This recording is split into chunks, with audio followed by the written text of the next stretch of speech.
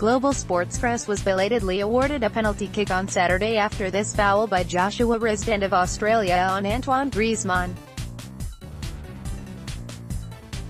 CreditHassan Ammar, Associated PressKAZAN, Russia. If soccer officials thought that introducing the use of video to help referees in this World Cup would stop the disputes, they were mistaken.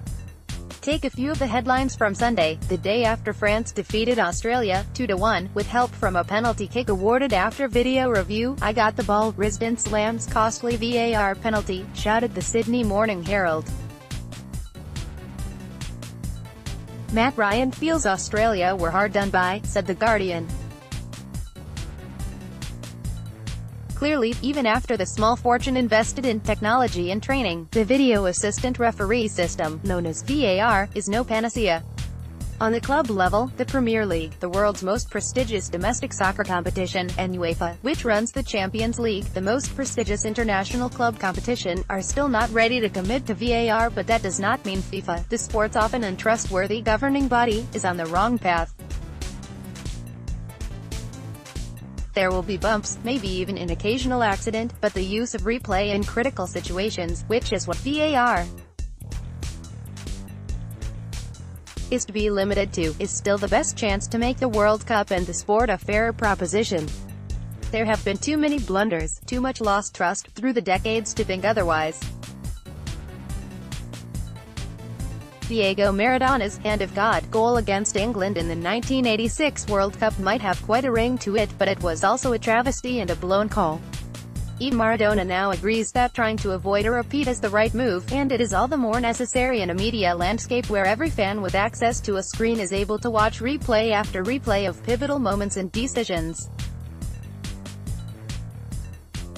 The referees, until now, have been stuck with real-time and the blur of the moment and having to judge the actions of players who have been training their whole lives, in some cases, to be world-class thespians. "We're just starting out, but we are convinced that eventually video will be beneficial to soccer because behavior will change," Pascal Garibian, France's national technical director for referees, said in an interview this month with France Football.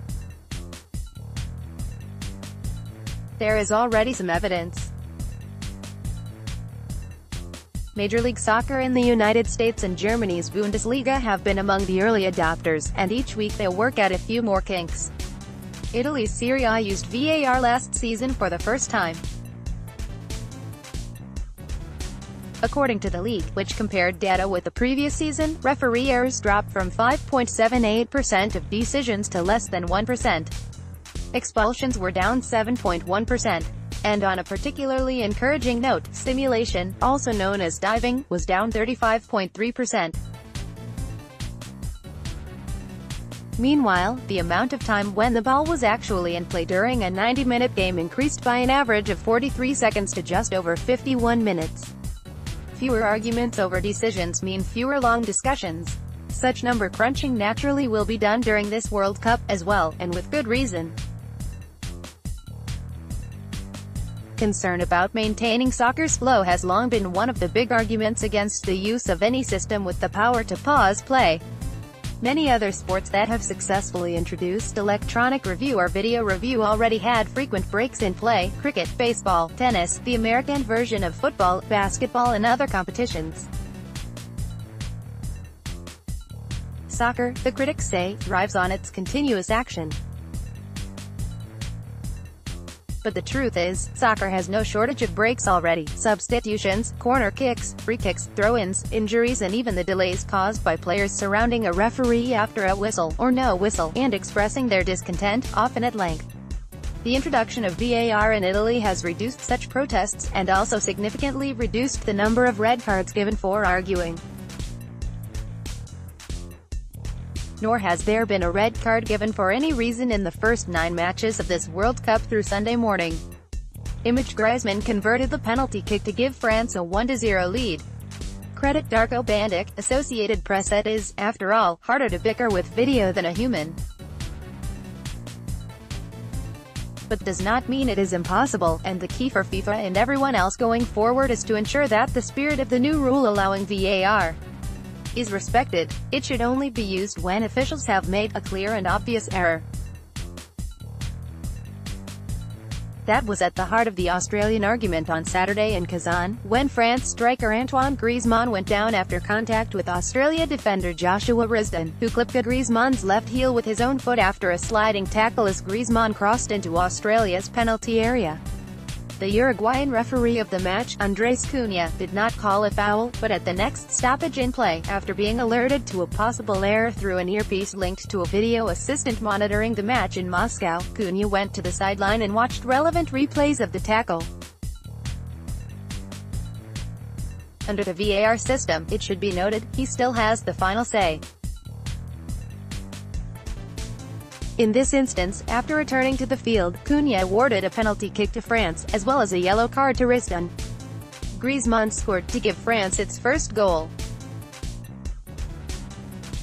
Risdon later insisted that he had touched the ball with his extended right foot before the contact with Griezmann. My understanding is that obviously if it's a clear-cut wrong decision then it can get overturned, but I felt like I definitely got the ball, so therefore I don't think it was a clear-cut wrong decision, Risdon said, arguing there seemed to be a bit of a grey area. The Australian television network Optus Sport later reported that, after looking at footage from a camera angle not used by VAR, Risdon's contact with the ball was beyond dispute, and that he had deflected the ball off Griezmann, knocking it too far ahead of the Frenchman for him to reach it before Australia's goalkeeper, Matthew Ryan, would have reached it.